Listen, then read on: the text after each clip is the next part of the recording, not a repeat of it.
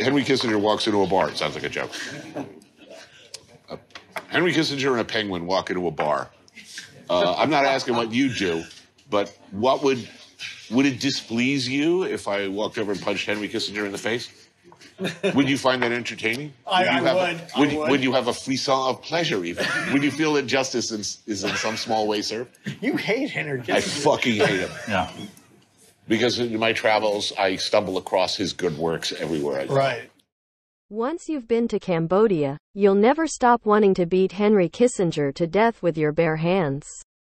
You will never again be able to open a newspaper and read about that treacherous, prevaricating, murderous scumbag sitting down for a nice chat with Charlie Rose or attending some black tie affair for a new glossy magazine without choking. Witness what Henry did in Cambodia, the fruits of his genius for statesmanship, and you will never understand why he's not sitting in the dock at The Hague next to Milosevic. While Henry continues to nibble nori rolls and remaki at illicit parties, Cambodia, the neutral nation he secretly and illegally bombed, invaded, undermined, and then threw to the dogs, is still trying to raise itself up on its one remaining leg.